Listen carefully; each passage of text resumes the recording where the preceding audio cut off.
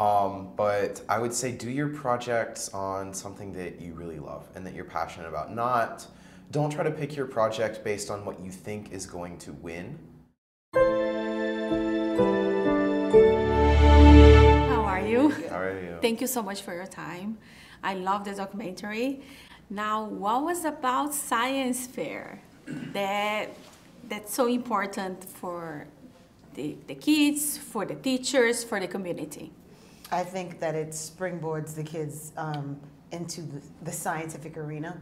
I also think it brings them some confidence, and it shows them, if they have a great idea, that they're not only responsible to work the idea out, but to also sell their product.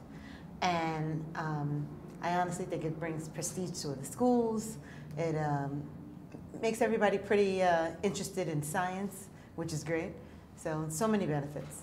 Yeah. So many benefits. And for you? I totally agree. And for me personally, it really helped enable me to do some of the work that I'm doing right now. I'm working in a research lab, so a lot of the work that we do is more like projects instead of, studying for tests and stuff like that. So it really, helped me sort of become familiar with that type of work. And it also is a really great opportunity to work on, fun projects that I really love, and then to get recognition for those.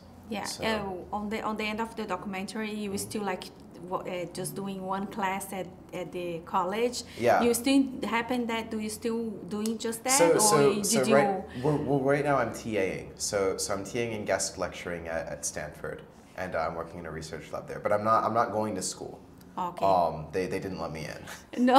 Yeah. Imagine that. Imagine that. I cannot believe it, But right? you can't get accepted to go there. Yeah. It's crazy. Wow. It's crazy. It's really crazy. And for you, when we start, have you ever thought that you're gonna be like coaching students to go to a science fair, or this level of?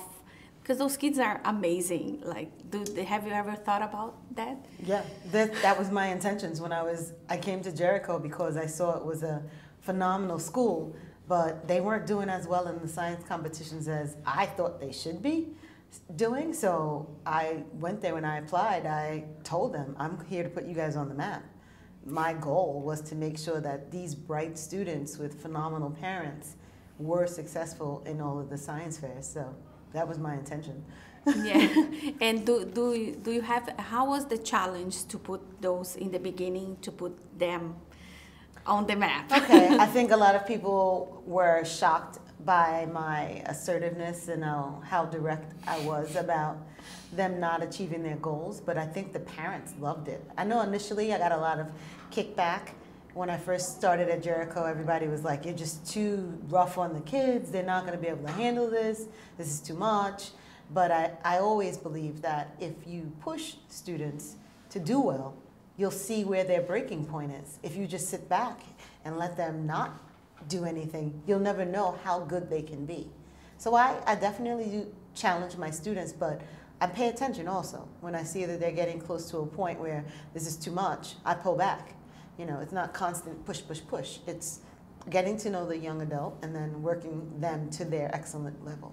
Yeah, and I think it's very important for them to know that they have the support. It's not just the parents, I think the teachers too. I think if you work together, we can do amazing stuff. That's right. And do you have like an advice or any advice to give to any of the kids that want to get to the science fair, to the International Science Fair? I would say, if you're doing science fair, obviously do science fair. But I would say do your projects on something that you really love and that you're passionate about. Don't try to pick your project based on what you think is going to win. Like, I know that there are a bunch of, very sort of stereotypical projects that you see a lot of at ISEF. Like, there are always projects about like curing cancer or something like that. So, that's not a bad project, but unless you're like really into that, don't try to choose your project based on what you think the judges want to hear. Just do what you love, and that's, that's how you'll be able to work on it more often. You'll have a great project that way. And what do you think the people are going to take away from this documentary? I think that the people who watch this documentary will be inspired. This movie is about inspiring us to follow our passions, to support kids, to see what great mentorship looks like, And to also let the kids who don't have all of the resources maybe my students have, that if you really want something in this life, to go after it, and you can and will succeed at it. That's awesome. Thank you so much for your Thank time, you. guys. Thank you. Congratulations.